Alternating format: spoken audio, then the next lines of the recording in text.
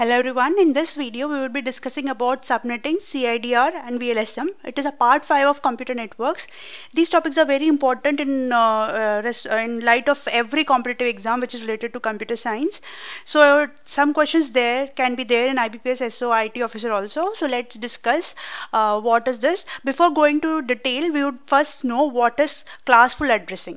Okay, what is classful addressing? Classful addressing is that every class, suppose we have 3 classes, 1, 2, 3. In each class, the number of net ID, that is net ID and host ID, is fixed. For class A, the first octet, the first 8 bit is of net ID and other is of host ID. Okay, other is of host ID. Okay, so for class A, this is net ID and all others are host ID. So there is a word called subnet mask. Subnet mask. Okay, we have a default subnet mask for all these 3 classes. For class A, it is 255.0.0.0. Okay, this is the subnet mask. That is, the number of bits in the net ID is 1. This all bits are 1. Okay, it is same as this. Okay, for class B, it is the first and the second octet. That is the 16 bits. These two 16 bits are net ID and the remaining these 2 are host ID. Okay, for the class B, the subnet mask would be 255.255.0.0. Okay, similarly for class C, it would be 255.255.255.0. Okay, so what is classful addressing? In classful addressing, the address spaces allotted. Suppose I own an organization and I have only 30 employees. So I need 30 hosts, that is 30 IP addresses. Okay, but I would get a whole class of address only. Suppose I want to use class C address. Here the number of host bit is 8 bits. Okay, so here we would be having 2 to the power 8 hosts. Okay, so number of usable IP is 2 to the power 8 minus 2. So this is the usable IP. Why is minus 2? Oh, first address is the network address, and the last address is the broadcast address. So we have to leave the first and the last address. So total usable IP address is 2 to the power 8 minus 2. So it would be around 254. It would be around 254. Okay, it would be around 254 addresses, but I need only 30. Okay, but in case of classful, I have to buy all 254 addresses. So there is a waste of IP address. Okay, so classful addressing is, I can say, not flexible. It is not flexible. Okay, second is waste of IP addresses, waste of address. Okay, we can say these things about classful addressing. We cannot increase number of hosts in class C, or we cannot decrease the number of hosts in class B. You have to have the whole set of addresses. Okay, this is known as classful addressing. Okay, so in order to remove this, we have another which is known as classless addressing. It is sometimes also known as CIDR. Okay, it is classless interdomain routing. Okay, in this, instead of using classes, we use blocks. Okay, now what is a block? Block is a continuous allotment of IP address. Block is a continuous IP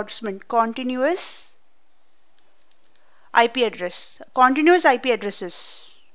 Suppose I need 16 addresses. Suppose I have 16 hosts.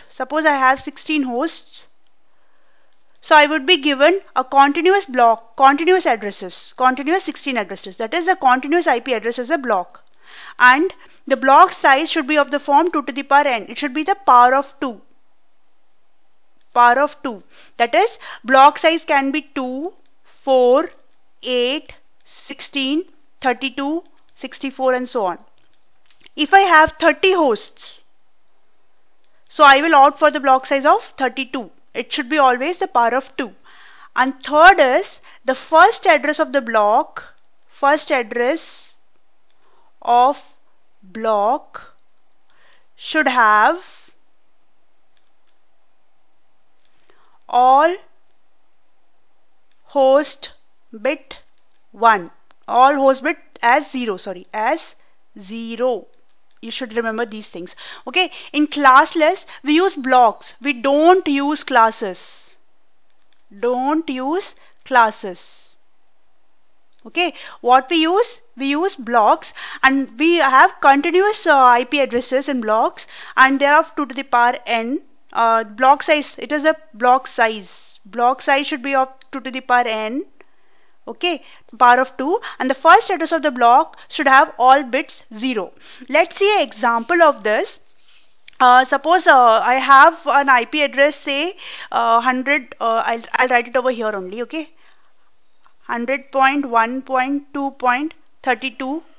I have been assigned an IP address from 100.1.2.32, 2.33, 34 up to 100.1.2.47. Okay, I have to tell whether this is a valid block or not. Valid block or not. Okay, let me check. First is the IP should be continuous. Okay, it is continuous. We have 32, 33, 34, 35, 36, 37, 38 up to 49. The first condition is okay. First condition is okay. Now the second condition, the block size should be of power of 2. Okay, how many are there? From 32 to 47. It should be 16. You should include 47 and 32. So block size is 16. So 16 can be written as 2 to the power 4. So 16 is the number of hosts. Number of hosts means number of IP addresses. Okay, and 4 is the host bit. 4 is the host bit. Okay, and the third condition is first address of the block should have all host bits at 0. Okay, first, what is the first address? First address is this, that is 100.1.2.32 is the first address. Let's check if it has all host address as 0 or not. We can write it as, I'll write it as same 100.1.2. Okay, I'll write 32 in binary. So it should be 1 followed by 5 zeros. 1, 2, 3, 4, 5. So 1, 2, 3, 4, 5, 6. We have 6, 7, 8. 8 bits. Okay. So what is the host bit? Host bit is a 4 bit. So what would be the block? It is the host bit. What would be the network ID? Network ID would be 32 minus 4. 32 minus 4 is 28. The first 28 would be the network ID, and the remaining 4 would be the host. So network ID is 8, 16, 24, 24, 25, 26, 27, 28. So this is my network ID, or this is the host ID, and this is the first address. This is the first address. Okay, in the first address we have host bit as 0. So this condition, third condition, second condition is also true, and third condition is also true. Okay, this is a valid block for CIDR. Okay, is it okay? Okay, suppose any IP in this range, any IP from 0.1.2 to 32 to 100.1.2.47. Any IP from 100.1.2.32 to 100.1.2.47. Any IP can be written as like this. Can be written like this. I'll write it over here. It is 100.1.2.32 slash number of network bits. What are number of network bits? 28. Okay, instead of network ID, I will call it as block ID. I will call it as block ID because block ID. Okay, block ID or network ID is the same.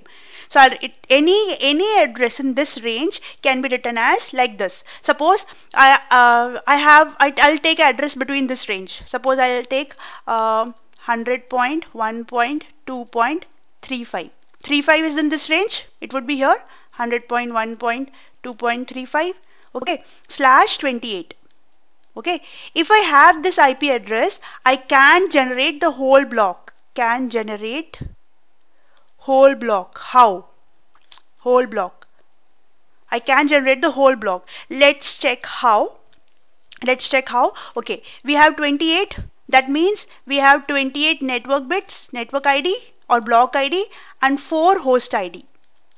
Okay, so I'll write it first 28 bit as it is. We cannot change the network ID. I told you network ID is given by the ISP, we cannot change, but any changes can be done in the host ID. So I'll fix the network ID first. 8 bits, 16 bits, and 8, 16 and 24 bits. And for 28, I have to write 35. I have to write 35. So what is the binary form of 35?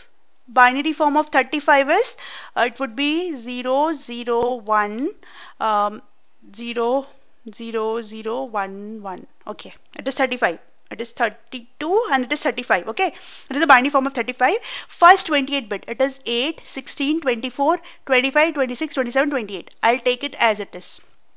Okay, and I'll take for the first address, the host ID should be all 0, 0, 0, 0, 0, and for last address, the host ID should be all 1. Okay, so what would be the our address? Our first address is, okay, see, it is 0, 0, 1, 0. Okay, it would be 0, 0, 1, 0, 0, 0, 0, 1, and so on up to 0, 0, 1, 0, 1, 1, 1, 1. So this is our first address is 100.1.2. This is what? This is 32. Okay, and our last address is 100.1.2. This is what? See, this is here till here we have, it is you can calculate 32. 2 to the power 0 is 1, 2, 4, 8 and 32. You have sum it up. It's 32. You have sum it up. It is 47. Okay. If we have a single address, it's okay. If we have this single address, I had this single address and this single address, I have generated the whole block. Okay. If I have a whole block, I can say what is the subnetwork mask, what is a new mask. Okay, is it clear? Okay, let's take another example. This is what all about CIDR. Okay, this is CIDR, classless interdomain routing.